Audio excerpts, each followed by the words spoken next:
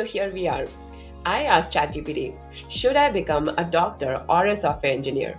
And the answer is on the lines of, oh, it depends. And if you like saving lives, go become a doctor. If you like solving technical problems, go become a software engineer. So I thought that this answer was very meh, to say the least. Let's see if I regenerate this response. Is it going to give me a better response? Here you go. It's a tough decision to choose. Becoming a doctor requires a lot of dedication and hard work, and software engineer does not. Alright, we'll see. It can be very rewarding and offers a good balance between work and personal life. I like that. Both careers can be very fulfilling. Okay, so their intro was a little bit better, but the gist of the answer is still the same. Consider your strengths and interests. All right, let's look at this again. So it says that becoming a doctor requires a lot of dedication and hard work, as it is a demanding profession and it requires a strong commitment to helping others. On the other hand, a career in software engineering can be very rewarding and offers a good balance between work and professional life. That is very true. Being a doctor, you are given inhuman number of hours to finish your shifts, and in software engineering, most of the times, 99% of the times, it is much more balanced work and personal life, unless you're working in a crazy startup or a toxic environment. The second thing is that it's like, okay, the same answer as if you want to make a difference in the world, that being a doctor might be a right choice for you. These are all good, and these are kind of like general knowledge answers. What this AI tool failed to do that a human can do is kind of go into the nuances of, what if you have equal amount of interest in becoming a software engineer or a doctor? Now how do you choose? Only a human is going to be able to answer this question, because now this human will ask you some follow-up questions. If you have the same amount of interest in both careers, let's talk about something else. What is it that you want to get out of this career? Say 10 years down the line, what do you see yourself doing? What are your life goals? What are your career goals? What are your financial goals? In fact, this is a very interesting story. I was sitting at the same lunch table with 3 cardiologists. They were probably the same age as me, maybe 2 or 3 years older actually. And we were talking about financial independence, and I shared how I achieved financial independence 3 years ago.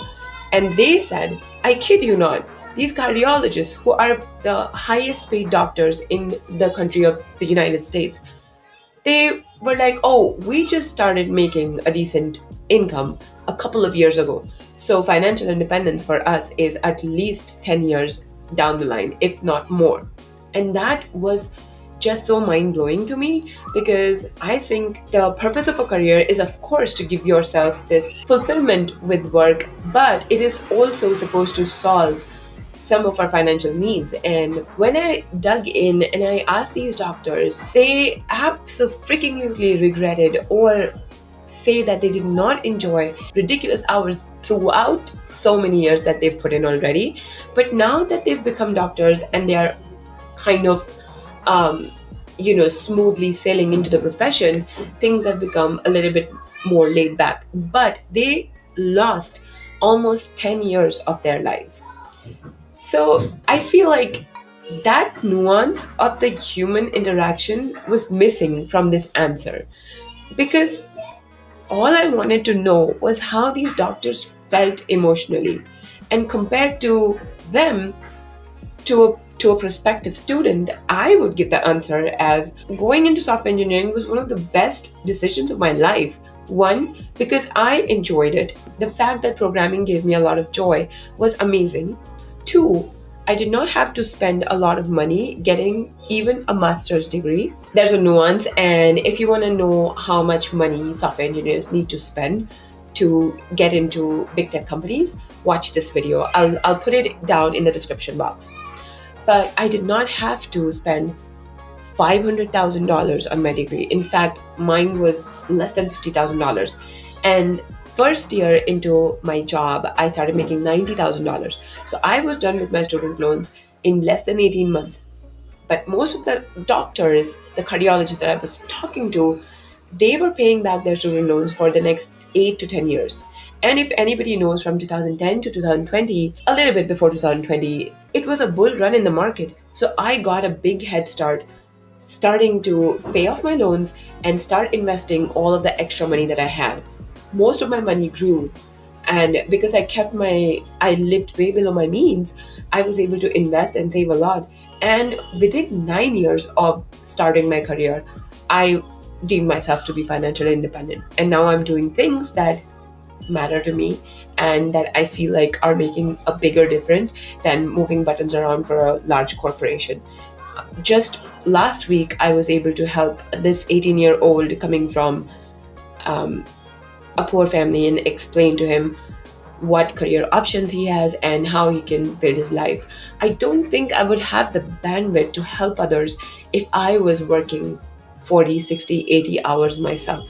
Because we all know what happens when you're so damn engrossed in the only career that you have. There's no time left for helping others. So again, those are the human nuances that this AI did not capture. And if I were to give this answer to a prospective student, it would be completely different than what they mentioned. They just mentioned that being a doctor is harder work. You will be able to help people and make a difference in the world. And if you enjoy technology and enjoy solving problems, then a career in software engineering is better for you.